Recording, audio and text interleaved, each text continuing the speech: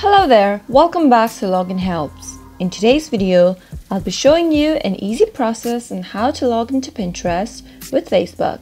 If you are not subscribed to our channel, hit the subscribe button and press the bell icon for more upcoming updates from us. To log into Pinterest with Facebook, make sure you're logged in to your Facebook first. If you are not, go to your Facebook account and log in. After that, tap Open Pinterest. Among the 3 sign-in options you can see, tap on Continue with Facebook. On the next page, tap on Continue as your Facebook name. Doing so will quickly take you to Pinterest.